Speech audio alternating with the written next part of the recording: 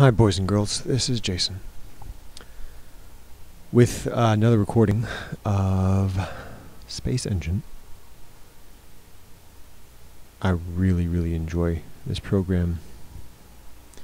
Just watching that shadow go across the surface of this planet, this nameless planet out in the boondocks of our galaxy. It's thrilling to me. It's exciting. And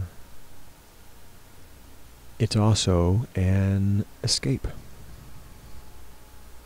I thought about that as I recorded it. You know how quiet it literally must be to ride on the moon that's orbiting this green planet before you. To watch that shadow go around the surface. To witness the rings there and to see that beautiful glowing nebula in the background. You know, it's just absolutely wonderful.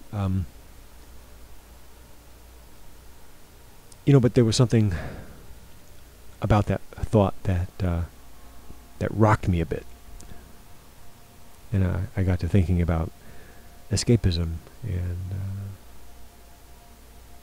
and how much of us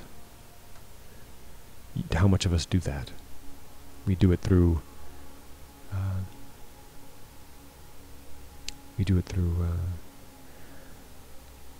I guess our music. We do it through alcohol. We do it through drugs. We do it through sex. We do it through sports and games. And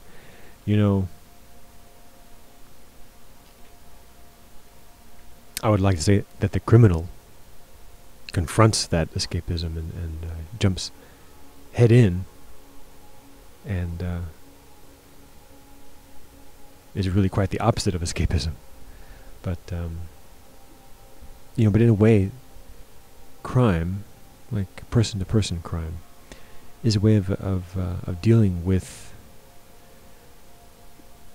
the feelings of loss and trying to attack those feelings of loss and making oneself feel more powerful and in control of a situation and more in control of their lives than they feel they have.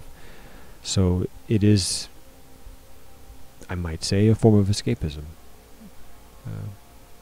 Maybe a little more violent. But,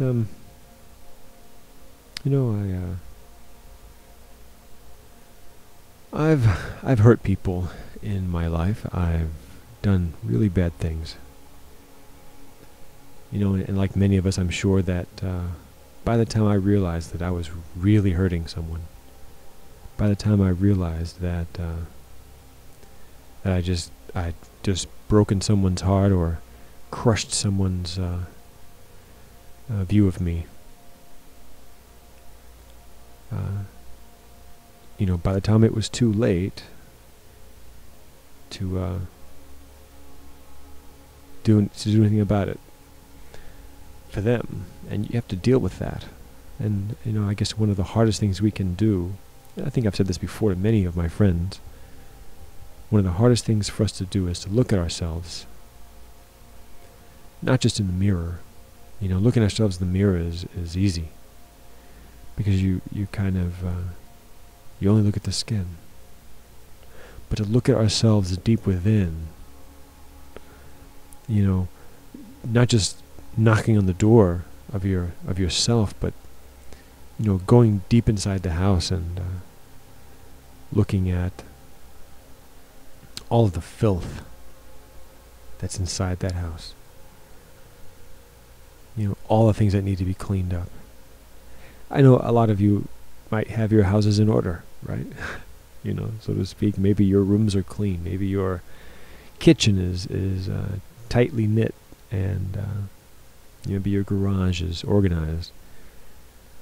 But deep within you, what's there that can be fixed? What's there that can be looked at more deeply? I guess the old saying is, what kind of skeletons do you have in the closet? Not everyone's skeleton is a bad deed. What about thoughts that you have of other people? What about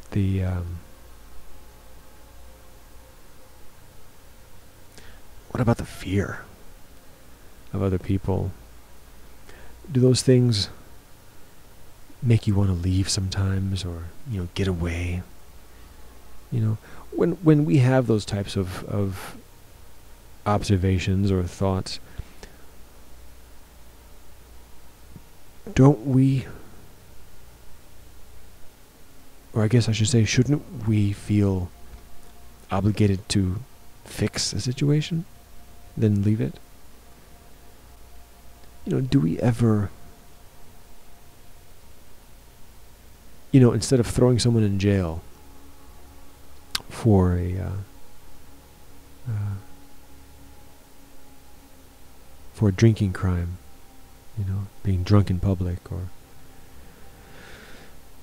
something of the like, isn't it better maybe to find out what the hell is going on in their life,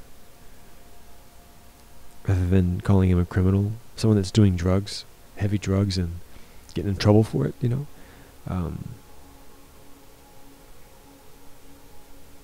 Can't we see what's going on? Can't we try to help?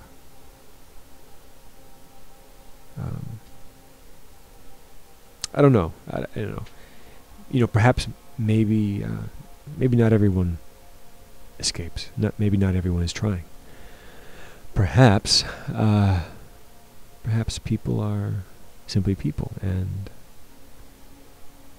we're still evolving, right? I don't know. I think that just as it's hard to look at ourselves with a deep lens, I think it's also really hard to step into someone else's shoes. And that's also an old saying, don't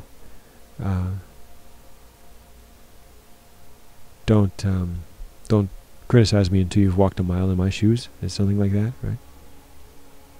And that's the truth. I mean, until you know what brought me to the position I'm standing in right now in my life, and in yours because you're looking at me,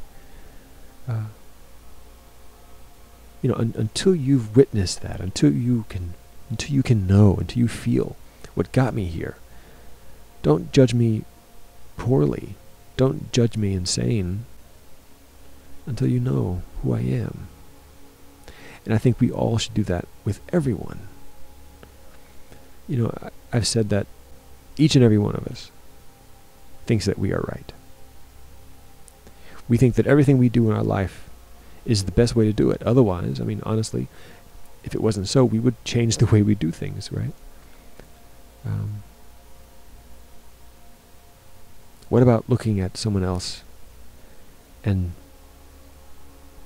saying to yourself, that person is doing what they're doing because they think it's the best thing to do at this very moment in time, whether it's a crime, whether it's hurting someone's feelings, whether it's being a bully, whether it's anything, that person might benefit deep inside from me being kind to them, so that they might go out and feel the same way towards someone else. I think that's where it all starts. I hope someone out there is listening that needs this right now.